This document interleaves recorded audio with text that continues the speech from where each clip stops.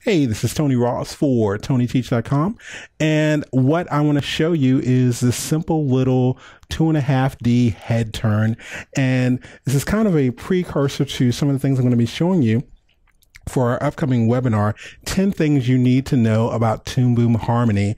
And this is for all those people who are thinking it's too difficult to learn. I'm afraid to take the plunge. I'm going to do a 1.5 hour webinar and even have a Q&A section. But I want to show you 10 simple things that you need to know about Toon Boom Harmony if you just open it up for the first time, how you can create your own animation and get going. So this is what I'm going to be creating, and let's go ahead and get started. So let's first get here to our opening screen, and we see that it's asking for a new scene. So I'm going to simply call this simple underscore head. It's a good practice to start using underscores instead of just spaces, especially when you're working with Harmony. And I'm going to go ahead and leave it at the default, one of the default camera sizes here. And actually, I can do 1280 by 720. And I'm going to leave it at 24 frames per second.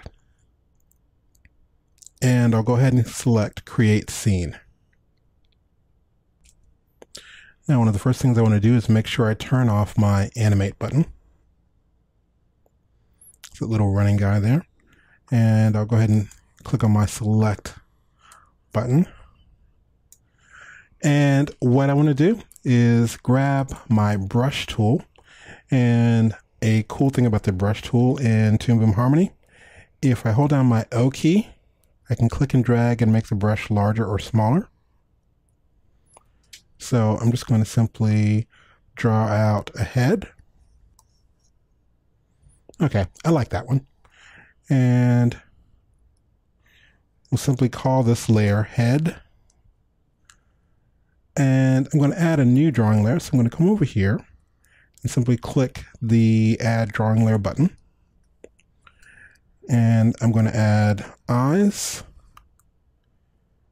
So we'll click on Add. And I'm going to add the nose. Add. And we'll add the mouth. And we'll click Add and Close. So now we have several layers. And I want to click on my eyes layer. I'm just going to zoom in here with my mouse and just create some simple little eyes. It's a little bit too large on my brush there, so I'm going to bring that back down.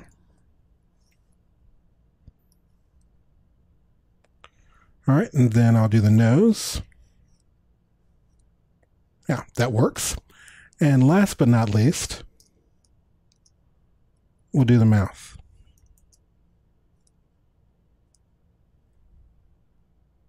So I'm going to zoom out. It doesn't look too bad.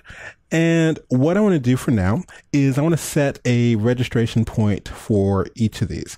Now, there are two ways of doing this. You can add a peg to each layer and control it, or you can actually animate just with drawings. When I'm doing really simple, quick things, I like to just animate with the drawings instead of using pegs. So for the head, I'm going to come up here to my advanced animation tools. And if you don't see this area, you want to go to Windows, come down to Toolbars, and select Advanced Animation.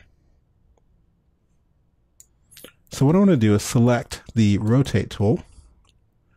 And this is saying basically where the pivot point is going to be for the head. I'll select the eyes layer and set the pivot point there. Nose layer. I'll set that about right there. And the mouth, I'll set that right on top, on the top lip there. Okay, now one of the first things I want to work on is the eyes. So one of the things I want to do is I'm going to use the drawing view. So I'll simply go to drawing mode, and I can zoom in here, and I'll get my brush tool.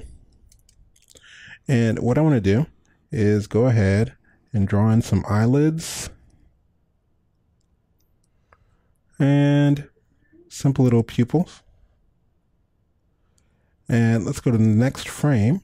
And what I want to do Let's turn on my onion skin for this. So now I can come in and just going to trace over these a little bit. I'm going to zoom out. And now that I've got those shapes, I could have just copied them, but I want it to be a little more organic. I'm going to drag a little pivot point here for the base. I want to squash these down a bit. Click on each one and kind of spread that out a little bit. So draw on the lids.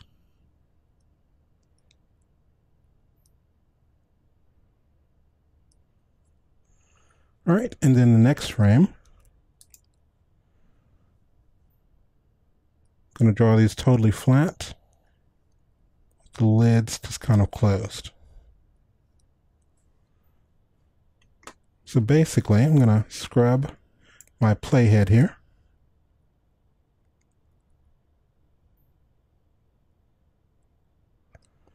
All right, so I've kind of drawn out a little blink there. And now I'll go back to my camera mode.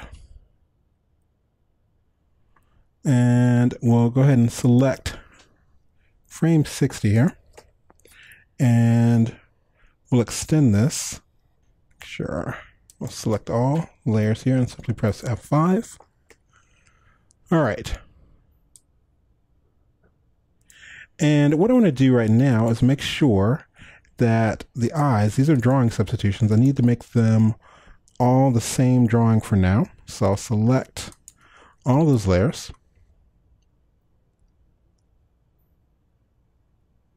And I'll go to my library and just make sure those are all on drawing 1.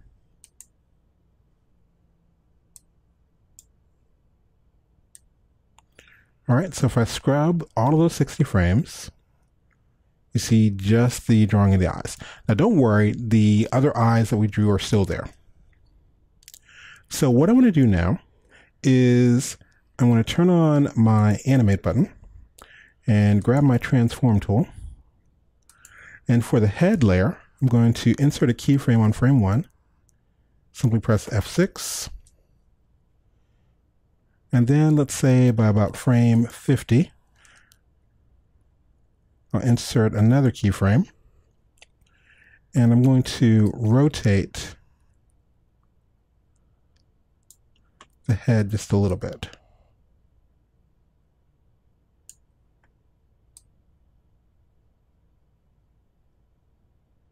Okay.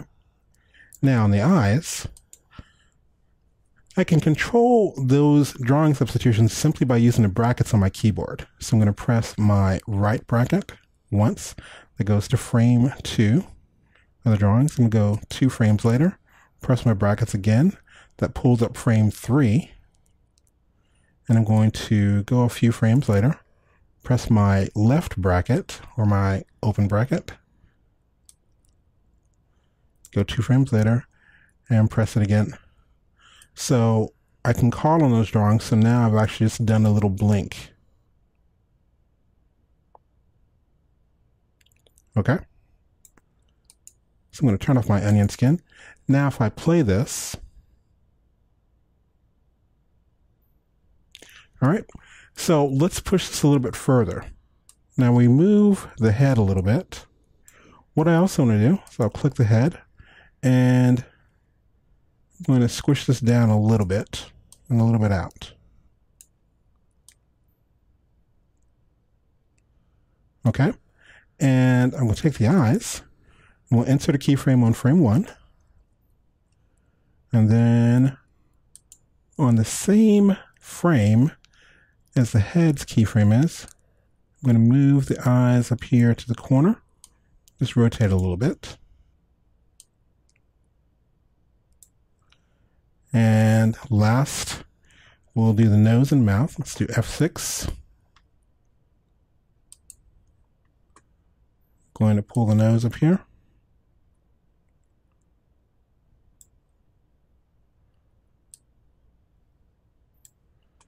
All right, and I'm going to maybe squish the nose a little bit.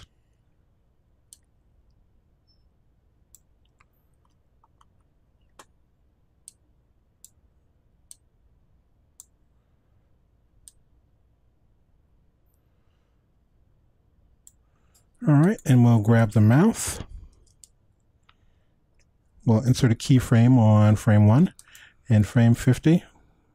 We'll drag the mouth up here, and maybe we'll tighten it up so it's kind of foreshortened there.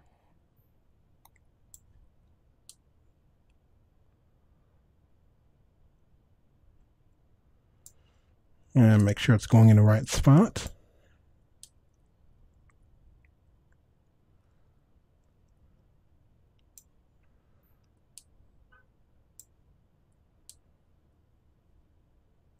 Okay, that looks a little better.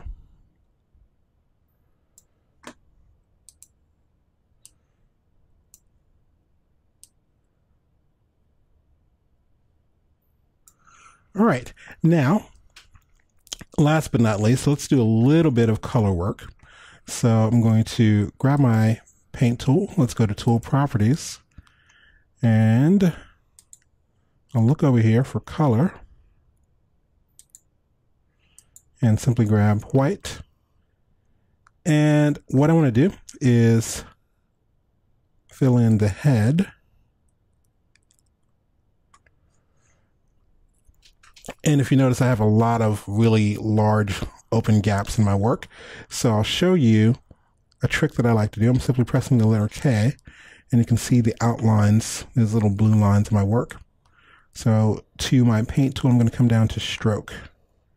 And I'm just going to draw a little line to connect that line in the head, go to the eyes, and I will draw lines to connect here as well, so there's no gaps.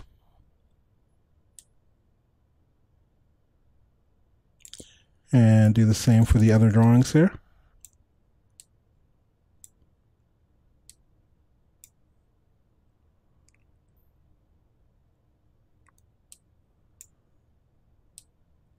And so this way I'm going to be able to fill these in with no problem. Now, you might be thinking, well, isn't there a closed gap? Actually, there is, but these are pretty large, and I like to control those gaps on my own. So now I'll simply go back to Paint, and I can fill in each of these with no problem.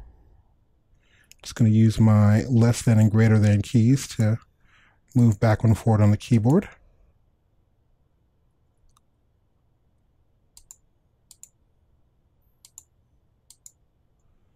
All right, looks good.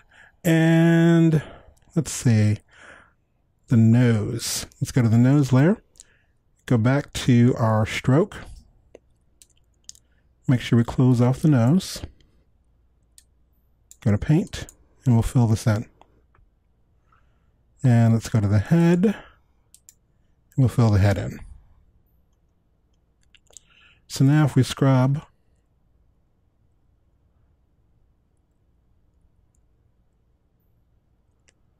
our timeline there, not too bad. There's a few things we got to change with the nose shape. I think we squished that a little bit too much. Or brought it out a little too much.